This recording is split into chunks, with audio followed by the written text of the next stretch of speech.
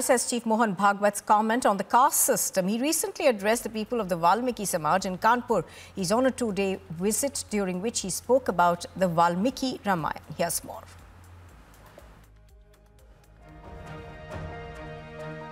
After the RSS Chief Mohan Bhagwat said that the caste system has no relevance, विषमता नव्हती वगैरे वगैरे हे सगळं ठीक आहे.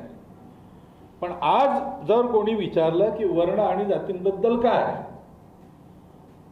तर समाजाचा विचार करणाऱ्या प्रत्येकाला हेच उत्तर द्यावं लागेल आणि हेच उत्तर त्यांनी दिलं पाहिजे, तरच तो समाजाच्या हिताचा विचार करतो.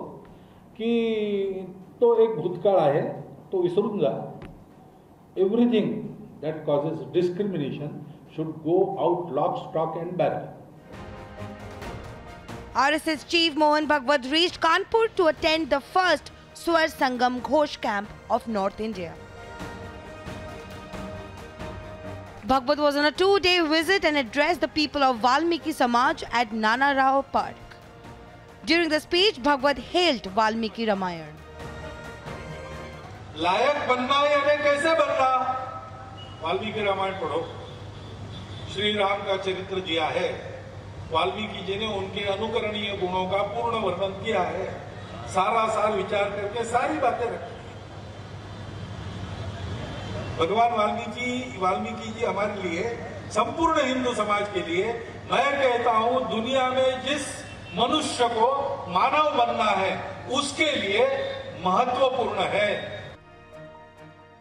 A heavy deployment of police force was made in the city ahead of Bhagwat's visit. Valmiki Jayanti is observed on October 9 every year. The day marks the birth anniversary of Maharishi Valmiki, who is credited with writing the original Ramayan during the lifetime of Lord Ram.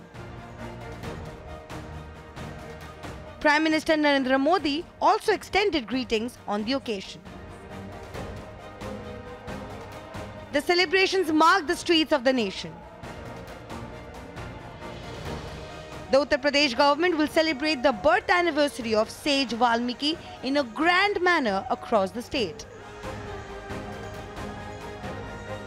Earlier, the officials informed that various events have been planned for celebrations in Uttar Pradesh, including the continuous recital of the Ramayan at all the temples of Lord Rama and Hanuman, as well as at all the places associated with epic, along with the lighting of lamps or deepdan. Bureau Report, Republic TV.